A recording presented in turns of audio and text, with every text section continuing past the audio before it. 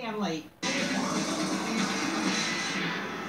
Fake news has become increasingly, maddeningly, disturbingly popular, especially on Facebook. I'm talking here about websites that deliberately post phony stuff or hyper-partisan sites that run many distorted stories. Now, a BuzzFeed study found the 20 most popular bogus election stories from fake or hyper-partisan sites drew more comments and more engagement than the 20 most popular stories from legitimate newspapers, networks, and websites. Not that I'm agreeing with everything they do.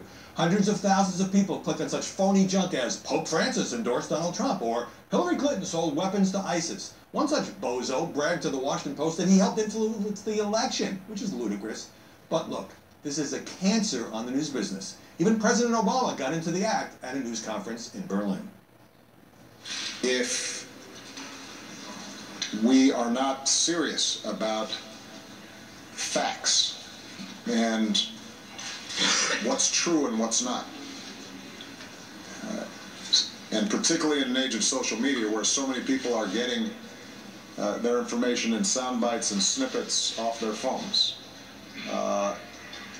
if we can't discriminate between serious arguments and propaganda, then we have problems.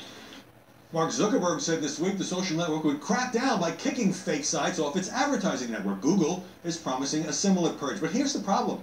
Zuckerberg has already admitted that its trending topics discriminated against conservative stories and fired the staff. But can he hire people objective enough not to lean one way or another, especially when stories are either partially fake or partially distorted for partisan reasons?